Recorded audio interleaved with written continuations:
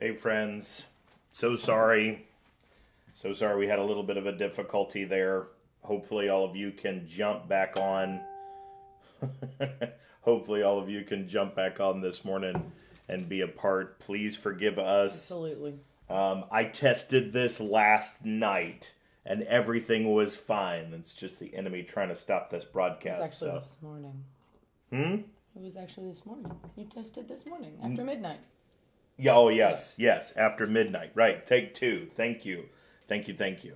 Okay, so... All right, let's start back at the beginning. We just passed a couple of verses. Sure, let's do it. All right, but now they mock me, men younger than I, whose fathers I would have disdained to put with my sheepdogs. Of what use was the strength of their hands to me, since their vigor has gone from them? Haggard from want and hunger they roamed the parched land in desolate wastelands at night. In the brush they gathered salt herbs. Salt herbs are actually, it's a thing called saltwort, and it grows in otherwise infertile areas. So it's very interesting that he would talk about salt herbs. They are in the infertile places looking for the only thing that would grow. That it just bespeaks of his mindset at this point. There was a little lighter note in chapter 29. And here we are in chapter 30. We're back down in the dregs again. But now it seems Job is turning to sometimes when we have calamity and when we have trials, we will bring other people into it, or we'll point out other people's trials in order to normalize the difficulty of our own situation.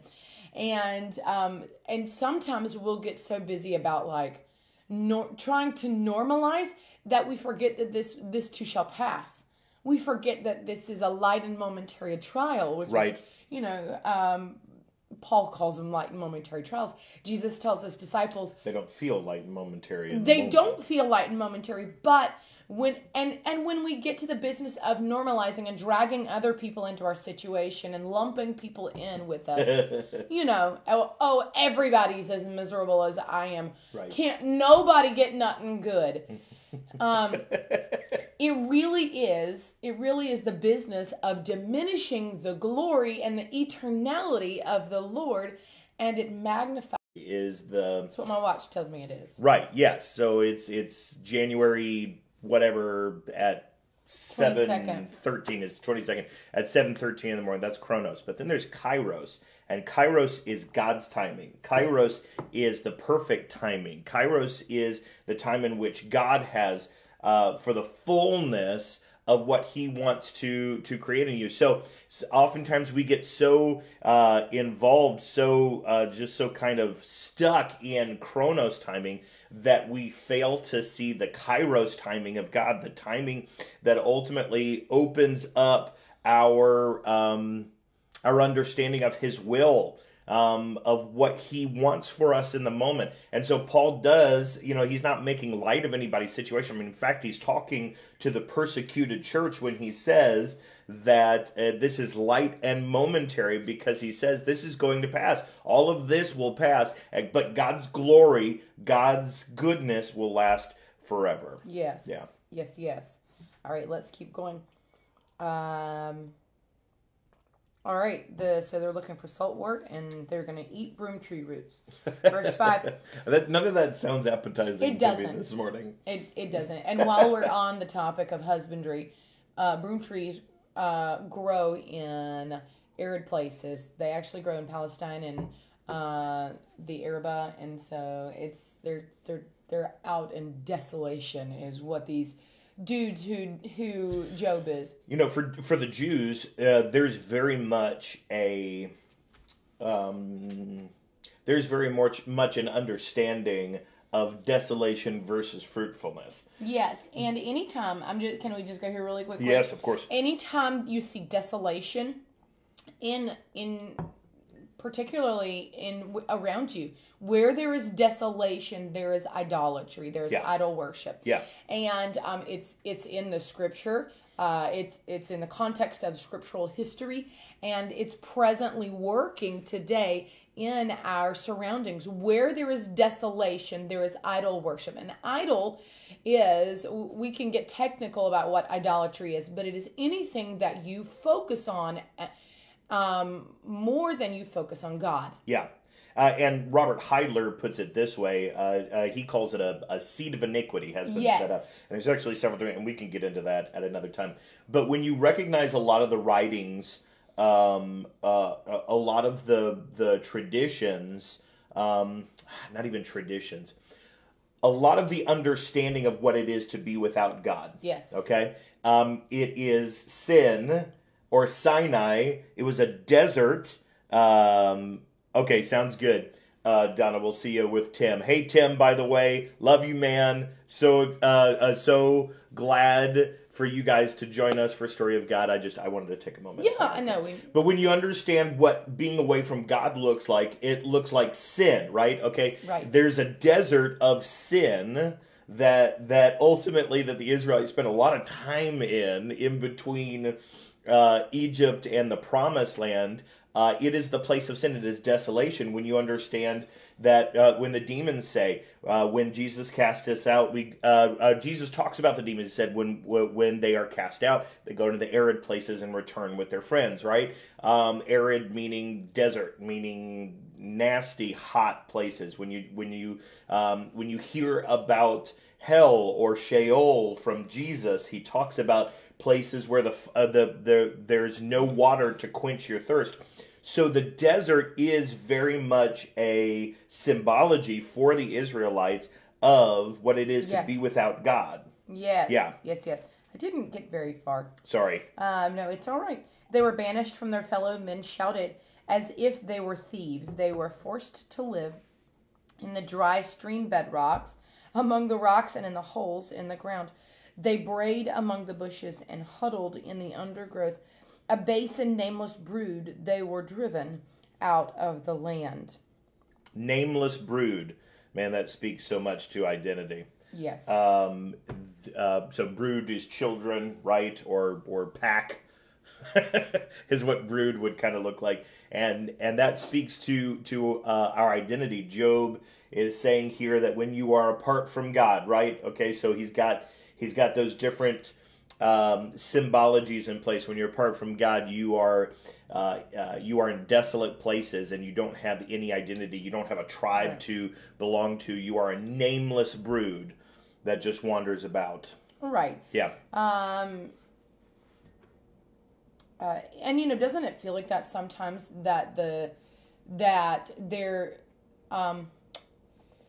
sometimes we are born of shame and reproach that comes from trial and isolation, and doesn't it feel like that sometimes? Yeah. That a brood is a collection of babies that a mother animal would have all at once. So twins are a brood of two. Yeah. So babies that are born all at once. And it denotes animals. Yes, it is very animalistic. The tone of the word. And isn't that exactly what happens? Or what? No, it's not. Isn't that what feels like happens when trial comes on us, when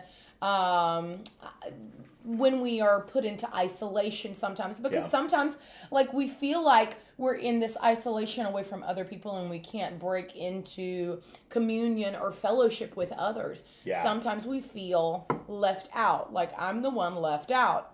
And it feels like we are born of the shame of our situation. Yeah, I know individuals, and I've been friends with individuals who have to be with another person all the time, and they get to the place, and even I have been this way at some point, where they desire other people's company so much that it takes an inordinate place in their life. They have a hard time being alone. They can borrow my kids. Right? And I think relationships are extremely important. We have to put them in the right, what is it called when you have priorities? We have to put them in the right priorities of our life. But to overestimate, to over grab onto friendships, what that ultimately means is that there's some kind of lack in our own life, right, that is causing us not to be okay with who we are, and to know and be satisfied with the relationship that we have with the Father, or satisfied in ourself and our identity, but that we have to constantly be surrounded by crowds in order to feel normal. Right. Yeah, they're surrounded by people in order to be normal. Right. Verse 9, and now their sons mock me in song. I have become a byword among them. In other words, now there's another generation of this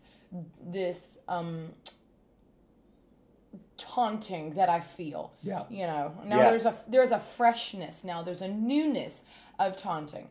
I have become a byword among them. They detest me and keep their distance. They do not hesitate to spit in my face. Now that God has unstrung my bow and afflicted me, they throw off restraint in my presence. On my right, the tribe attacks. They lay snares for my feet. They build their siege ramps against me. They break up my road. They succeed in destroying me without anyone's helping them. They advance through a gaping breach. Amid the ruins, they come rolling in. I wanted to get to a punctuation. Yeah, sorry. That's such a... this is Job just kind of laying out how he feels like he is attacked on every side from his friends. Absolutely. Which obviously, I mean, if you look within what his friends have been doing to him, they've ultimately been blaming him and saying, this has to be your fault. You're a fool, apparently. It's been incessant accusation from them. Well, you must have done something wrong. You must not be wise enough. You must have not handled yourself correctly. Your family must have caused the iniquity. You must have, whatever the variety that he has been incessantly accused. And so he's saying, now I can't even move forward, for they stand in my road. They stand in the middle of my way forward. Yeah. And they beat me back with their words. Yeah. And it does feel like that sometimes, especially in relationships when there's difficulty that comes. It feels like all of the people are against you. It's really hard to parse your friendships when there's difficulty in your relationships, because the thing that the enemy wants you to think, or the thing that you automatically kind of like jump to, that's right, they were placing blame because they didn't comprehend that's exactly it, Stephanie. Yeah. But you can get to a place where you think everybody's against you, which is exactly where Job's at. He says everybody's against me, and notice that he says that the Lord unstrung his bow. In other words, the Lord is the one who ultimately made him. He feels made him the object of the scorn, and didn't give him a way to defend himself against it. Right. And oftentimes I get to a place in a relationship where I can't defend myself against this anymore. Really, honestly, all my words don't really matter anything. There's a difficulty here, and I can't talk my way out of it. So, but Job is really feeling, and I don't know if you guys have ever felt. I know I've felt sometimes as if all of my relationships are falling apart. I don't focus on the ones that are healthy, that are right, but you tend to when you get in the middle of that, focus on the things that are difficult between you and other people. So, yeah. Verse 15, terrors overwhelm me, my dignity is driven away. As by the wind, my safety vanishes like a cloud, and now my life ebbs away. Days of suffering grip me. Night pierces my bones. My gnawing... He's going to get really serious here. Right. In a second. My gnawing pains never rest. In his great power, God becomes like clothing to me. He binds me like the neck of my garment. He throws me into the mud, and I am reduced to dust and ashes. A few things are going on right here. So he begins the chapter by talking, by contrasting his age with the friends of his father's age, and he sort of puts himself he sort of puts himself at the place of growing older, and now his days are expiring. Right. So he's aging even through this chapter. What else was I going to say? I was fixing to say, oh, I know what I was going to say. Verse 19, he throws me into the mud, and I am reduced to dust and ashes. Here, dust and ashes are to mean insignificance. But later on, toward the end of the book, I think it's even like the last chapter, dust and ashes signify, coming from Job's mouth, they signify repentance. And either that's good. Wherever you are, mentally, emotionally, spiritually, wherever you are, not geographically, wherever you are mentally and emotionally and spiritually, the place of humility can look like insignificance, or it can look like repentance. Yeah, that's good. But we can call it the same thing. We can call it all dust and ashes, but it depends on our perspective, how we view the importance of the place. Right. The importance of us being in dust and ashes is to acknowledge, from dust I came, and to dust I will return. Yeah. Right? But sometimes we're like, oh, we're in the dust and ashes, misery. And I find a lot of stuff in Scripture is based on a heart position.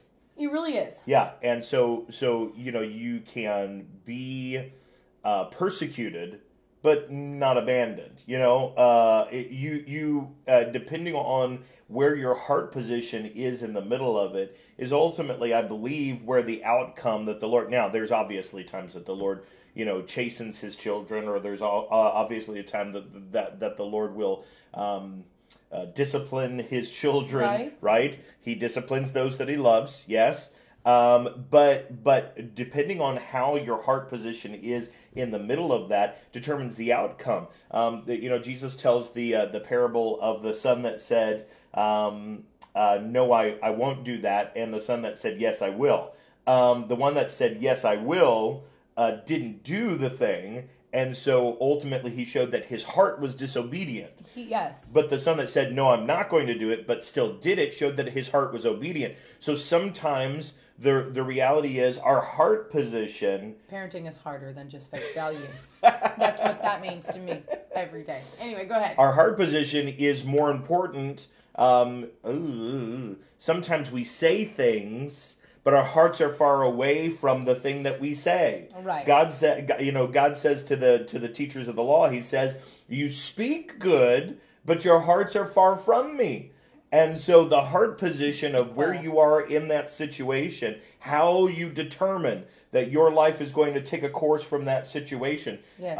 And what you are going to do, what your responsibility in the situation is a very important thing to God. Yes, it is. And honestly, the best place to be in our relationship with God is in that dusty place where we find not the place of insignificance, but the place of humility. Yeah. The Lord brought me from dust, and I will return to dust. Yeah. Everything on this earth will pass away, but the Word of God is the only thing here in this present time that will not pass away. Yeah, Solomon calls that wisdom. He says the beginning of wisdom is the fear of God. In other words, God's big, God's infinite, God's out here, and our lives are just, like dust in the wind. Right. The place dust to not... Dust in the wind. Sorry, go ahead. I didn't know there was a song. The place to not be found, though, is in the place of false humility. And that's another balancing act as well. Yeah. The pendulum can swing on one side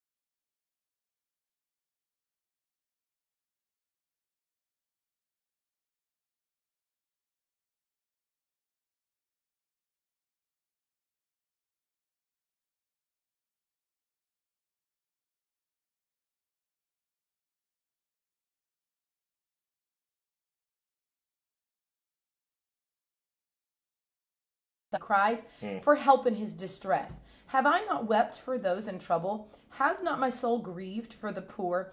Yet when I hoped for good, evil came.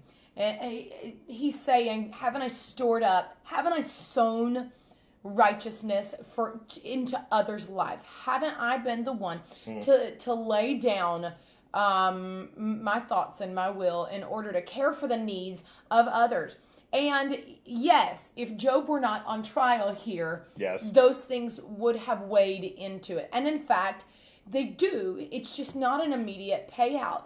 Man, if the Lord has not been speaking to me the past week or two about heavenly rewards, and the Lord said to me, he said, every time you've told David about a grievance that he has caused you, because let's just be really real, we've had a hard time this past 2 weeks. Well, I mean, okay. The Lord said to me, he said, every time in your marriage you've told David about a grievance he's caused you, you have gotten your reward. I said, what in the world? He said, you have thwarted your heavenly reward instead of bearing up under the pressure that he would put on you or the difficulty that he would ask you to go through, not intentionally, but that by proxy of being in relationship with him. Okay, honor is, in the Greek, bearing up under the weight of something. And so in the moments where the Lord was saying, in the moments where I have chosen not to bear up under the pain or the frustration or the hurt or the difficulty that has been asked of me because of my relationship with David, the Lord says, you have thwarted your heavenly rewards. And I'm like, oh my goodness. And so I have been praying, Lord, help me to bear up under, because I got to have more reward than this. I mean, I'm being glib about it and being casual and joking, but this has been my honest prayer. Lord, help me to bear up under, because the reward, the eternal gain, has to be greater than this of the here and the now. Yeah, definitely. And the eternal rewards, love you. And the eternal rewards are going to be greater for those that put their treasure with him. You know, Jesus said, where your treasure is, there will be your heart also. And treasures, we constantly think of that as monetary stuff or material stuff, but the reality is, what we find most valuable, there will our heart be as well. If we find our own ways of doing things more valuable than the other person, then we focus on that, then ultimately what we'll wind up doing is putting our heart there. If we good, Michelle, I'm glad that we're able to bless you. Oh, did she? Yes. Okay. If we wind up desiring our children more than the Father or the kingdom, then ultimately our reward will be with our kids. Now, I'm not saying that the kids aren't a reward or that they aren't a blessing from God. What I'm saying is that...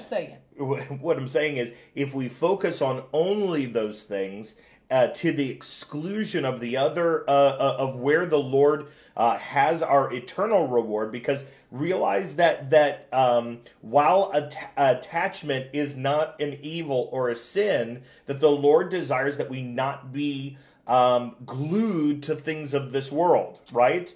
And while family is desperately important, and relationships are desperately important, kids are desperately important, right? And they're good disciples. The reality is that the Lord said, seek first the kingdom, and all of these things will be added. They aren't evil, but when we put them in wrong priority with where God asks us to put priorities, seek first the kingdom. The reality is that relationships can't work. Relationships don't work if you don't love God more than the other person, because what you'll wind up doing is putting the other person on a pedestal that they'll never be able to reach. You'll wind up believing and thinking things of that person that they'll never be able to attain to. And you have your reward then.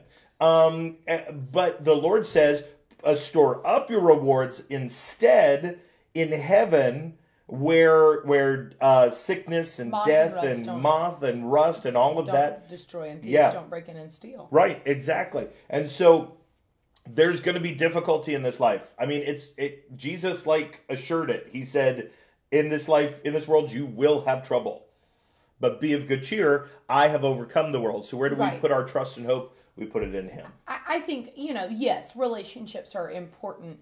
Are an important part of this, but any place and any way we try to squeeze out of the here and now our reward or what we deserve or what we need. Yeah. When we try to squeeze it out of this life instead of this life, yeah. instead of our relationship. I think the reason I began with a relationship is because the relationship with our relationship with our Heavenly Father is much more fruitful than any earthly relationship that we'll ever have.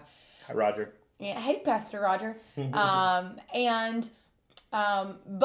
any place and in any way we try to milk this life for all it's worth, we may be in danger of giving up our heavenly rewards. And I don't say that to be legalistic, but I say that to encourage you to re-examine how it is that we approach these things, these situations. Yeah. So do we say to ourselves, it might be a better thing for us to say to ourselves, is there something to be gained here and now that the Lord wants to give me, or is it better that I allow the Lord to store up for me heavenly treasures as a result of the hardship or the persecution or the frustration or the damaging words that are said or the pain of a kid running from God, Yes.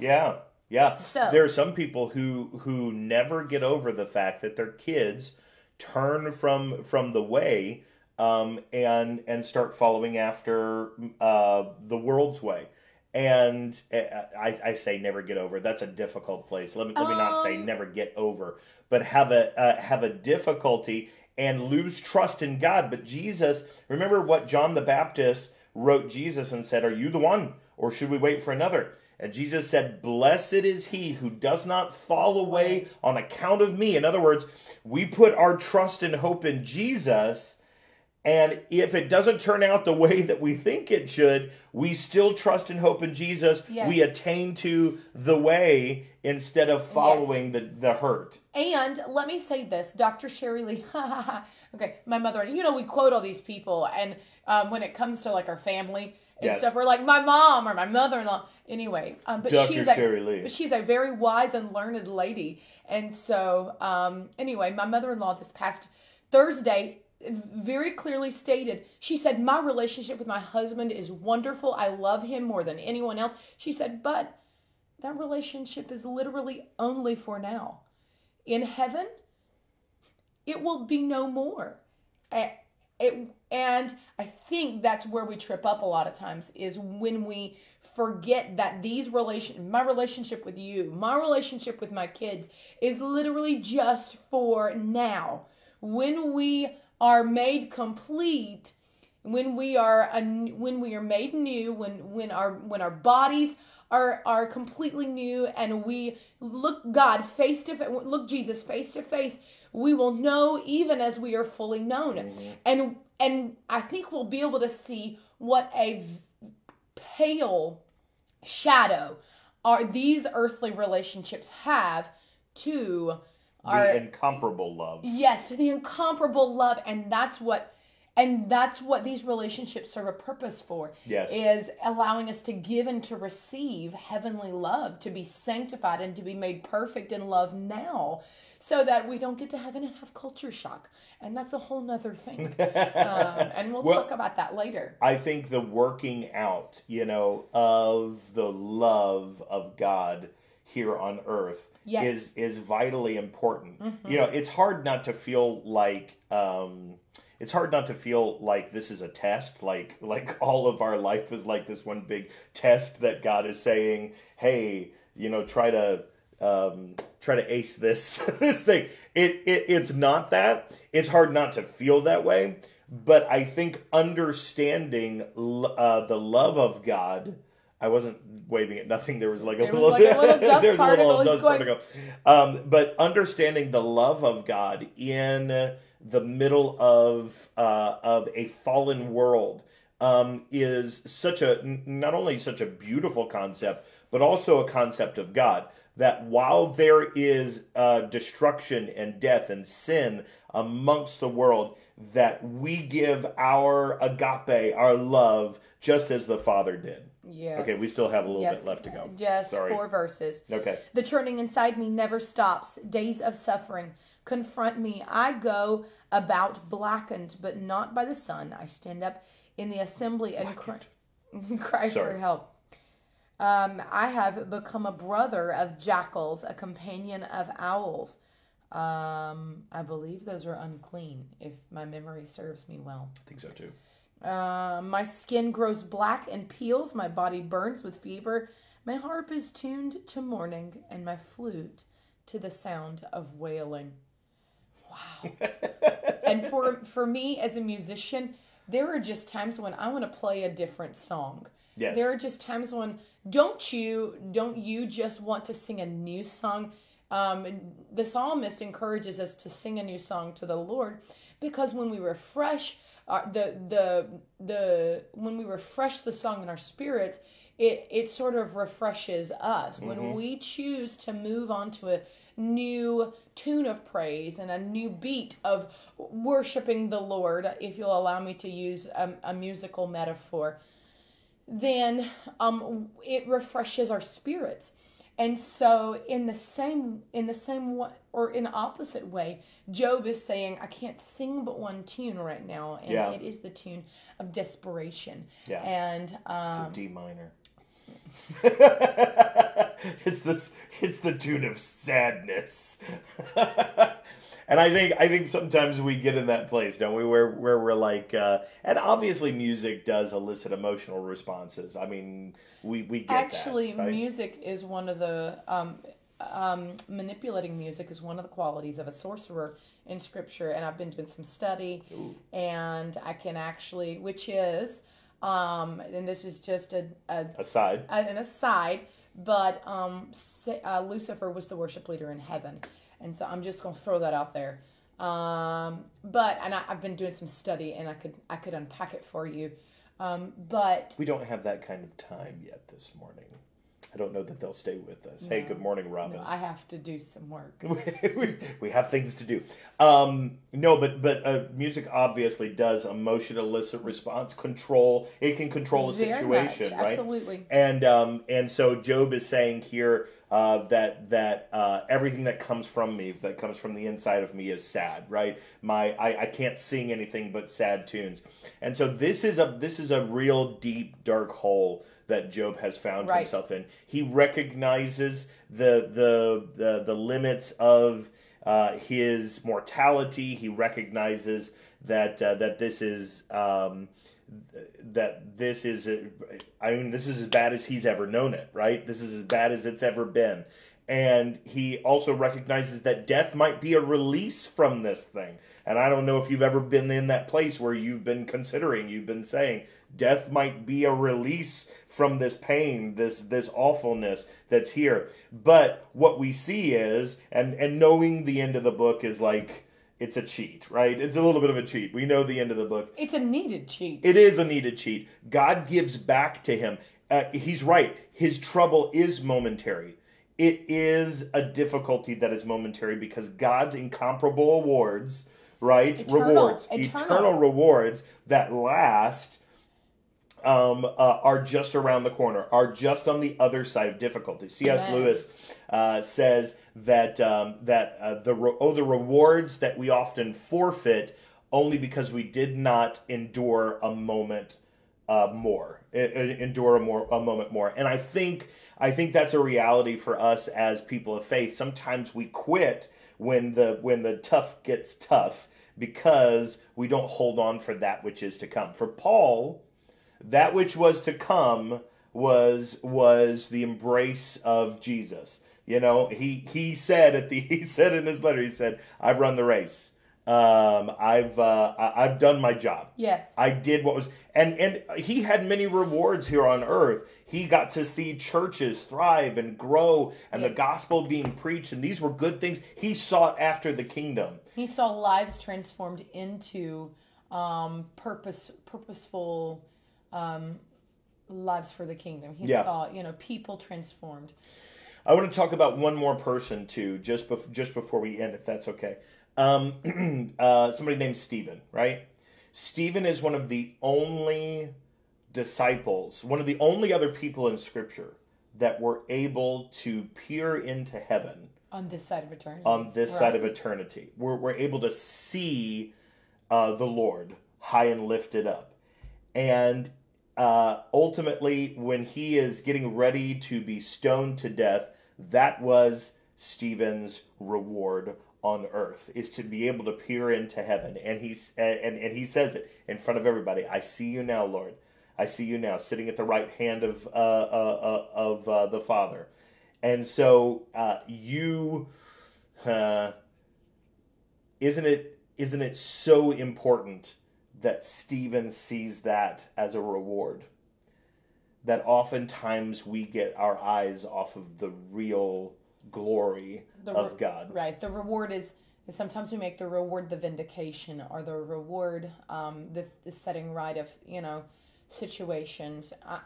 The reward is sometimes seeing whatever we long for. Yeah. Seeing that come to pass, but the greatest reward is the one that we achieve when we see Jesus face to face, and when we allow him to be high and lifted up, and when we go back to that place of humility, like we talked about earlier in this time together.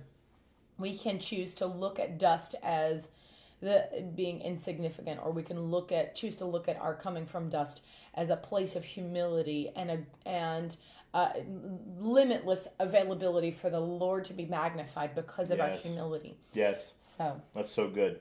Yeah, let's keep our eye on glory instead of the shiny things of earth. Good. You ready to pray? Let's pray. Do it. Yeah. Thank you, Lord. Father, we worship you. Yeah. Thank you, Lord. Father, I thank you that you are a big God. You are an infinite God, and we are finite people. You have made us eternal, but yet our time here on earth is very short.